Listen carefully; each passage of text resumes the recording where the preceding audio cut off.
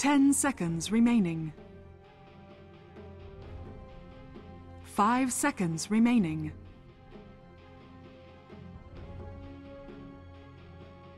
Reserve time.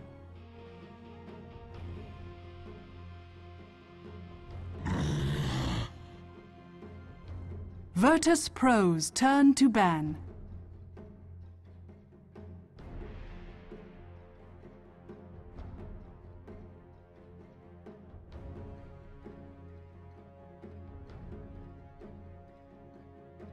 Ten seconds remaining.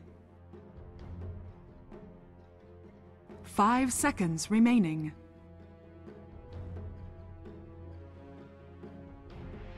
Reserve time.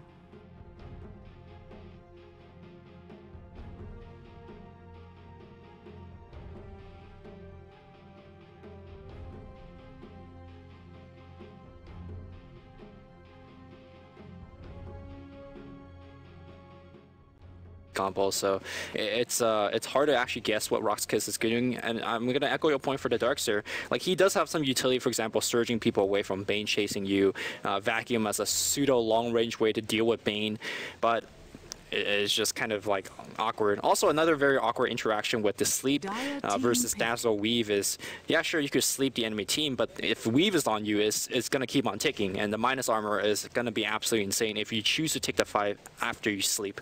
So most likely Naga sleep, if you don't use it in a wombo combo way, you have to really use it as an escape mechanism. And Ember Spirit gets kicked out very, very late, as Ember Spirit is a hero that both these teams have picked in that best of 3 that they play against each other. Invoker. Shane, you play some Invoker, right? I play a lot of Invoker. Do you play Exort or Quadswax? I used to play Exort all the time, and then someone told me, like, well, they buffed the EMP like 3 times in a row or twice in a row. Quadswax is pretty ridiculous. It's easy to play as well. It's, yeah, easy execution is always something that's important, even at a level, because it signifies stability, right? Like, you're not going to do poorly in most situations, but it looks like it's going to be an Invoker versus a Shadow Fiend mid, which is like an age-old matchup.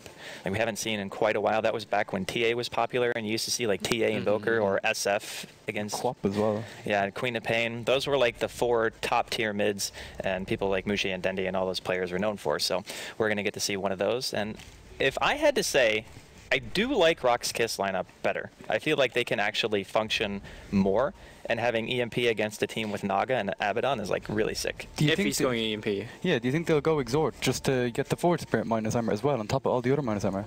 I think EMP functions way better against VP than going Exort, because you have 2, maybe 3 heroes who more or less go out of mana straight away from just one high-level EMP hitting on them.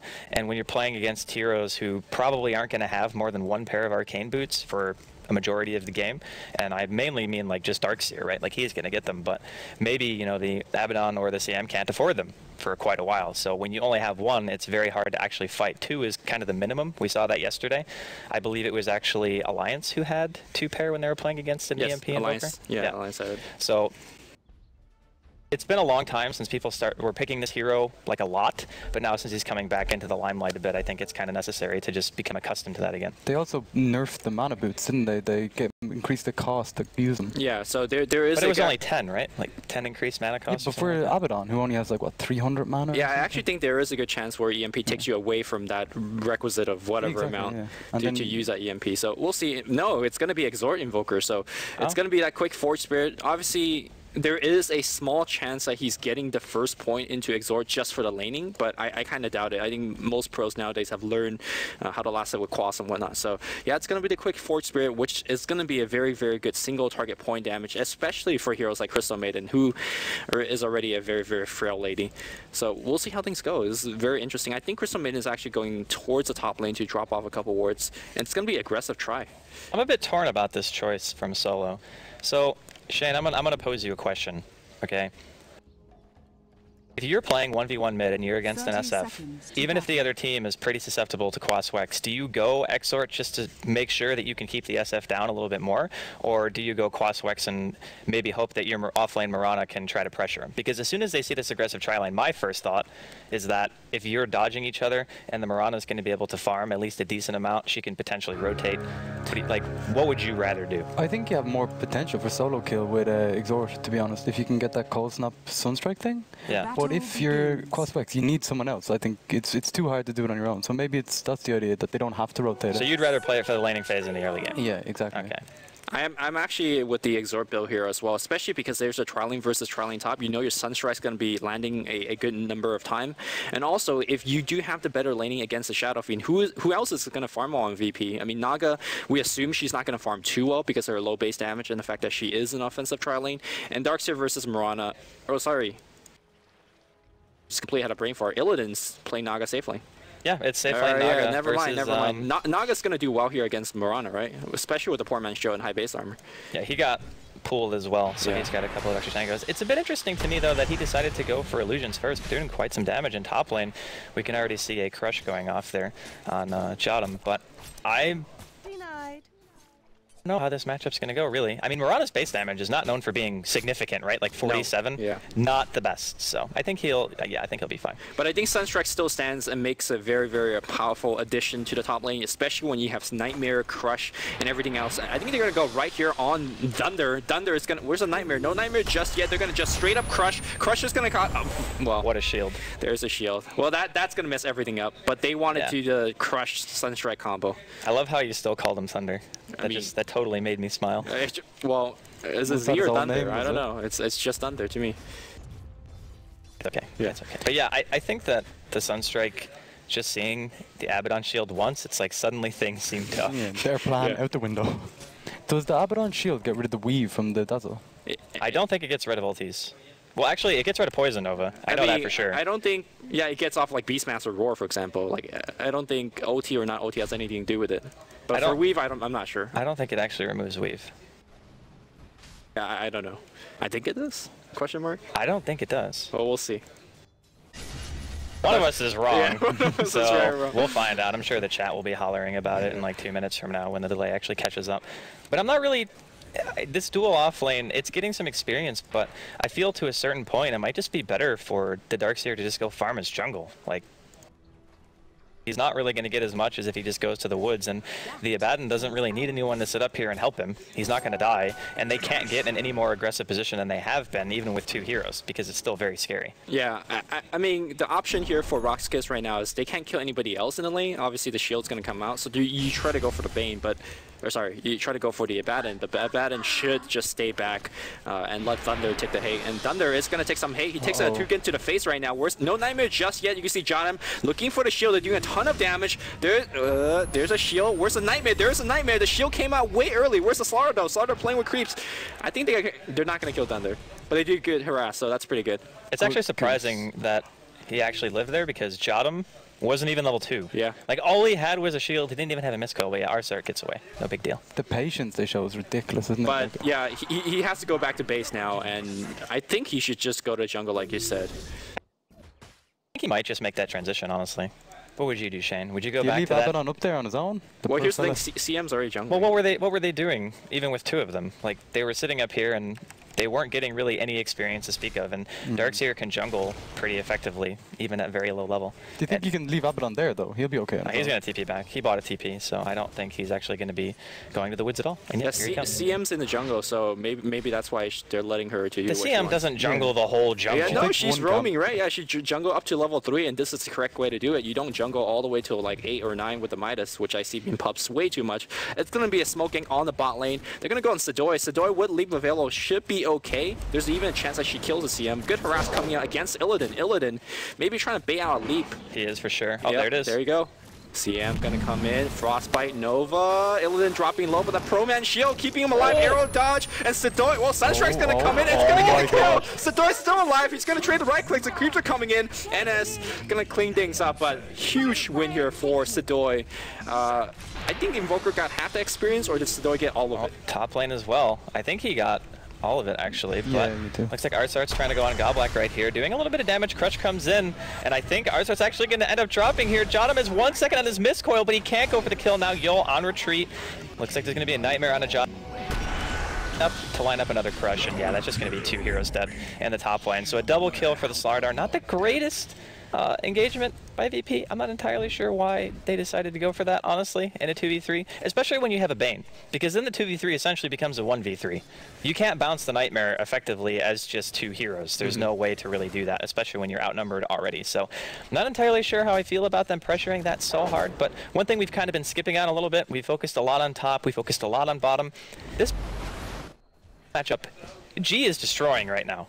Yes. Like he's 26-5, and Solo is 14-8. Well, you played this mid matchup a lot more than I guess I have, or maybe Shane, you played this matchup more too as well. Who should it favor? I feel like if you go Exort Invoker, you should dominate. You should be the winning, lane. right? Especially with Cold Snap and whatever else. He hasn't used the babies at all. He's just using, he has Cold Snap and Sunstrike invoked, and no babies. Yeah, Forge Spirits are kind of the whole laning presence with that build. I mean, allegedly, I'm actually not great at using them either, but I know that's what you're supposed to do, because even if you have 3 points in Exort, they're not really that durable, but you can use them to bully the other person in the lane around. And there really hasn't been a whole lot of pressure on mid. The CM has only gone bottom, and other than that, has just been sitting in the woods pretty much, so NS presence on the map hasn't been that fantastic as of yet. He did help his team get 1 kill, but at the cost of his safe lane farmer. So I'm just a bit surprised that it's going this heavily in G's favor. Yeah, with that said, the Solo is helping out with things like Sunstrike elsewhere. So Goblak gonna spot out G. Here comes the Nightmare, and they're going to be able to pick up the Haster, and they're going to line up the Sunstrike right on top of the Nightmare. Shadow Wave is there as well, and G has no chance. He's just super dead. Yep. Very nice kill. Bane, unfortunately, gets the last hit, which I'm sure Invoker really, really wants. He does have to phase boots. And what do you feel about phase boot on a hero like Invoker? I know Dendi really loves things like Arcane sometimes even, or just keeps it a basic, or sometimes even go treads. What's your thought on phase for a non-Quas Invoker? I don't think it's necessary. Yeah, I don't think because for me, when you get phase, it's because you want the base damage if you're going Quas Wex to make your auto attacks feasible to last hit with, or just, you know, supplement your damage a tiny bit more, because when you already have high base damage, you typically want to get attack speed, or if you have high attack speed, you want to get base damage. So just the way it, I guess, maths out, maybe you know more than I do about that, but I just feel as though your auto attack damage as Exort is significant enough to warrant going treads just for the attack speed. Yeah, to be fair, it is one of the cheapest way to get plus 24 damage early game, so maybe that's something that's what he's going for. And he's also very close to level 9, which is the magical level where you get 2 Forge Spirit in combination of your plus 24 damage. That could hurt really, really a lot in the early game, so maybe he's going for something like that. But G, doing well so far. He is most likely going to go something like treads into BKB, but we did see Danny go blink yesterday, so we'll see if on a Sadoy. He's going to leap away, and he's actually going to get nightmared up as well by Goblak, so really nice reaction. No death going to be had, and this Darkseer, man, he has just traversed the entire map. He's only level 4. He has no home to go to. Yeah, I mean, I really would start thinking about just jungling if I were him, because if he's supposed to be the team's mech carrier, Arzart's ages away, man. It's just so far. Yeah, John M in the top lane takes a little bit of harass. Maybe John M's going to be the mech carrier, although he's not farmed at all either, so it's not looking too good here for VP. Their lanes are not really, aside from G, but bot lane looks like we're going to see a little bit of rotation.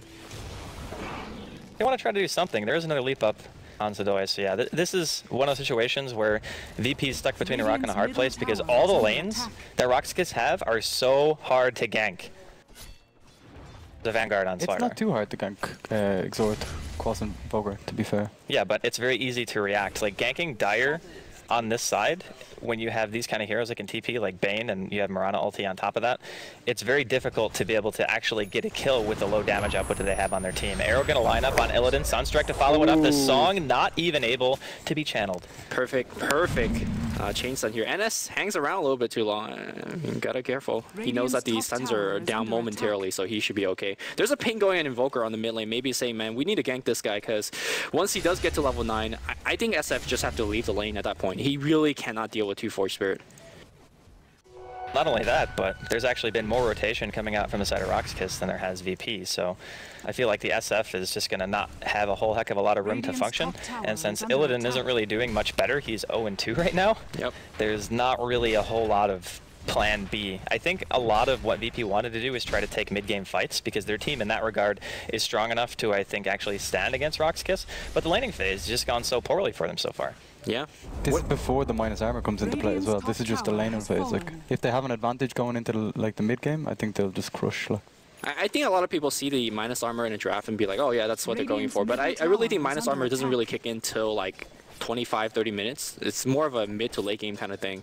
I think right now it's just hero composition. For example, 6-6-6-3-3 is almost going to be going towards his blink dagger. And once that blink comes out, what answer is there for VP? I guess they could song, I guess they have shield, but when you're running away from heroes like Slaughter and Mirana, you're not in a good shape.